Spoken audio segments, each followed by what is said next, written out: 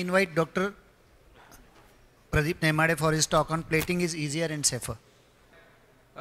Plating is simpler and safer. Someone as lazy as me would like to go for a simpler technique rather than a skillful technique that requires more skill. Okay, so that's the place I work, and the discussion of plating versus nailing is age old. This is when I was roaming around in Rome, and I found Plato and Aristotle discussing about plating, and I took that picture.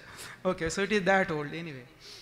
Okay, so tibia fracture, diaphyseal fracture, there is hardly any dilemma, we have to do nailing.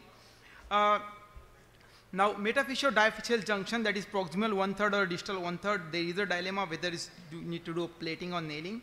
And a metaphyseal fracture, that is distal 1/4 fracture, whether we want to do a extreme plating versus extreme nailing versus plating, again is a dilemma.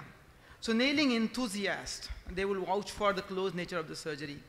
They will thump their chest about the skills of getting close reduction, as Dr. Sachin has done in his talk. Of course, there are not going to be any subcutaneous implant, and theoretically it allows early weight bearing. However, and also they will do plate bashing. They will say, oh, there is soft tissue problem, there are prominent hardware, and there is a stress transfer at the proximal aspect of the plate that can occur after the plating. On the other hand, plating enthusiasts will say, oh, it's a simpler and faster technique. We can do the surgery in a knee extended position. We have more control on the alignment. We can use plate as a reduction tool. And they emphasize that plating can still be biological, MIPO and all. And they will do nail bashing. They'll say, oh yeah, this causes knee pain. It causes malalignment. We need to do in flex position. That is again troublesome. And a difficult reduction technique that we need to keep it into armamentarium if you want to do a nailing. Okay, a fracture like this, let's say distal 1/3, almost going towards mid shaft, but yes, in the distal part, we can do very well nailing. Yeah, and Dr. Sachin also showed very good examples of this. A very good alignment can be obtained. What happens when the fracture starts getting little bit distal? We start getting fibula fracture, and look at this fracture. We start getting angular malalignments, we can start getting rotational malalignments, and we start getting the translational malalignment. So this is one case. If you see again slight varus here, again this case, similar case can be beautifully managed with the plate without any problem. Again, spiral fracture like this, if the spiral fracture doesn't fit into one another just like this, so we are going to get malalignment. So spiral fracture is all or none. Either you get good reduction or you don't get good reduction. So that kind of a fracture it is. And sometimes if you are doing nailing and if you are not able to get that final 5 mm of crunch down there, then we may land up in some kind of displacement there, and that is a drawback of nail. And again, look at this. If we don't put polar screw or something, we can get translational malalignment with the plate, with the nail. Similar fracture, again you see there is a lot of opening and rotational malalignment that we see. So this kind of malalignments we do see with nail and this thing. So distal tibia fracture, we know it's a very notorious area because there is minimal muscular attachment to that area. The skin over that area is thin, and this is again more prone to trauma, repeated trauma, and skin is often involved due to lack of vascularity and or venous stasis, because many of the middle-aged patient will have the skin changes around the distal tibia region. So that again makes it little bit tricky to manage this fracture.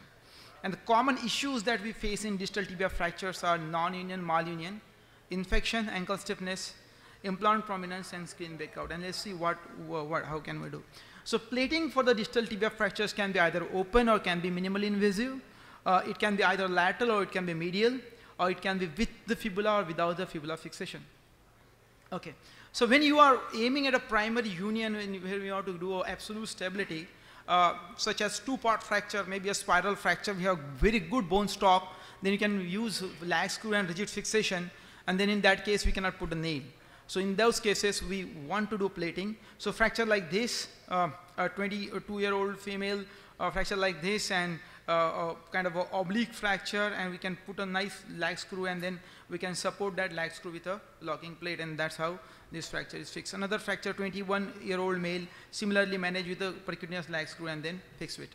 When we do a fibula fracture fixation, if it is a distal, if it is in the distal 7 to 8 millimeters of the malleolus, we are going to do a distal fibula fixation. and either we can use an intramedullary nail device or a plate. So fracture like this, very distal, we can combine it with the plate, especially if it is comminuted, and then we can either plate it, or sometimes fracture like this, which is transverse fracture of the fibula, again we can combine and with it and pass a intramedullary nailing device to support that fibula fracture. Now, when to do medial and when to do lateral plating for the distal tibia, it depends on three things. Number one, size of distal fragment, direction of the translation of the distal fragment, and whether they or not there is interarticular extension.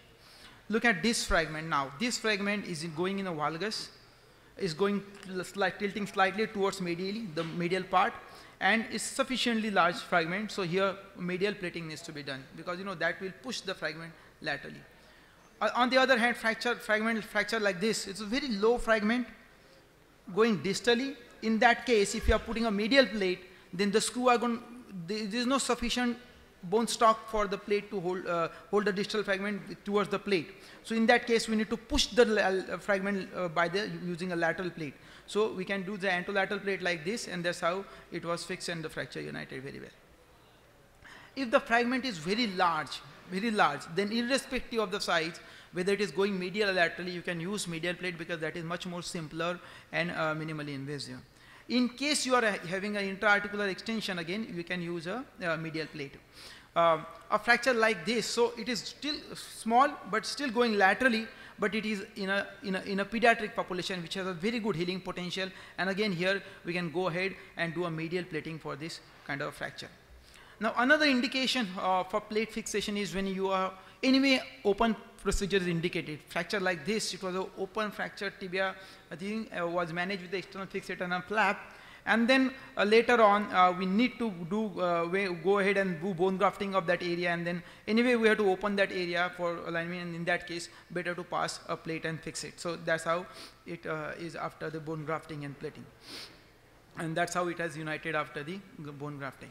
So when we are trying to choose between plate or nail, or for that matter any other fixation device, we need to see union rates, time to union, functional score, knee pain, ankle pain, complication, and return to employment. Now look at this 2016 paper by Vieira, and he has gone through the extensive evidence, and they say this union rate with both nail and plate, and healing of the tibia after nailing may be slowed in patient with fixation of the fibula. That is one thing. Then rate of infection and secondary operation also matter. Soft tissue complications and infection are more related to open fractures and severe soft tissue injury, and not related to the mode of fixation that we use. So the infection rates were related to the previous soft tissue injury and not to the mode of fixation. This is the RCT again. This is again high rate of primary union rate. Infection rate on infection and secondary procedure were similar. Now, IM nailing was associated with more malalignment versus plating. So this is a no-brainer. We know that close nature of fixation, difficult to control the fracture, and then you are going to have high malalignment rate. Fibula fixation may facilitate anatomical reduction. And again, non-union of tibia was more frequent after nails versus plate, and that is what is RCT I'm quoting. I'm not quoting any other prospective or a cohort study as quoted by Dr. Sachin. Yeah. So again, a meta-analysis of almost 1300 patients. Satisfactory result can be obtained by both, and nailing is again associated with higher rate of malunion and anterior knee pain, and plate is associated with higher risk of infection, and that is what is the after meta-analysis of 1300 patients. Another, again, this is a study, satisfactory result with both, similar result for functional score. However, they recommend that for a poor soft tissue condition, nail is recommended, or otherwise you can use plate. Similar, again, if you see multiple meta-analyses and reviews, they reverberate the same thing, that nail is associated with malalignment, plate is associated with maybe soft tissue complications. Again, same. This is the study which compare MIPO versus IM nail, and they said there is a less complication rate with IM nail, especially in the non-union rate. Again, big randomized control trial, systematic review, they say that right now there is no sufficient evidence to judge the superiority of one over the other, and new locking plate are showing more promising results.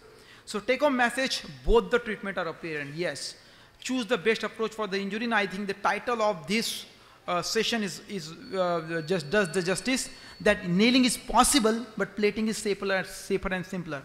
So nail causes malalignment, yes, higher rate of malalignment. Plate has issue of infection and soft tissue complication. So if you have poor soft tissue to begin with, go for nail.